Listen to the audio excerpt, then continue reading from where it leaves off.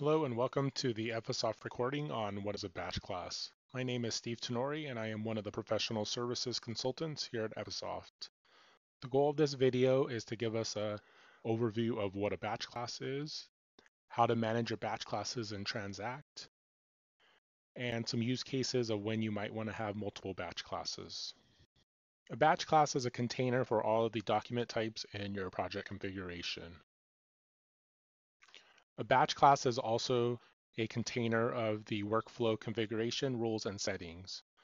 For example, your workflow can be as simple as ingesting in your documents, classifying them, and exporting them out to your document repository, all the way up to more complex scenarios such as ingesting your documents, classifying, extracting, validating, and exporting to your document repository.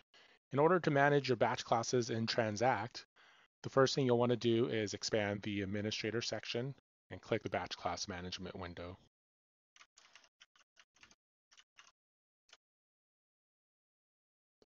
Once you've logged into Transact, you'll be presented with the list of batches that are configured for your system.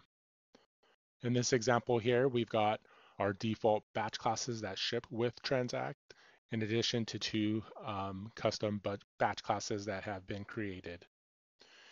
In the case here of this fictitious company called Acme, we've got two batch classes for accounting and one for legal.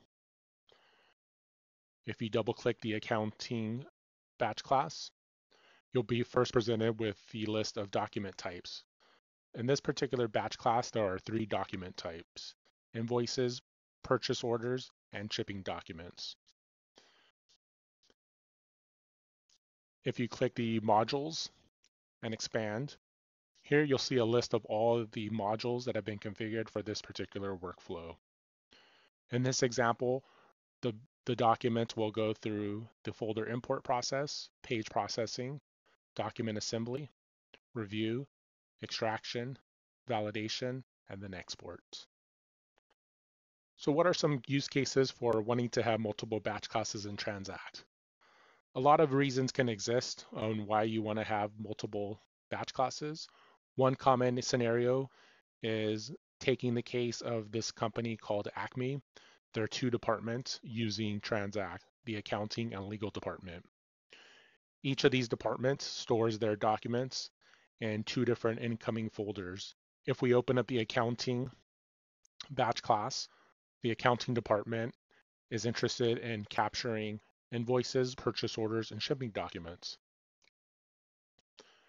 If we take a look at the legal batch class, the legal department is interested also in capturing purchase order doc types, but in addition, they also have a requirement for disclosure agreements and legal contracts. These batch classes can also be set up with different repositories or even repository locations. Thank you for watching the Ephesoft video on what is a batch class. In this video, we covered the overview of a batch class, how to manage your batch classes in Transact, and we talked about some use cases of when you might have multiple batch classes. Thank you.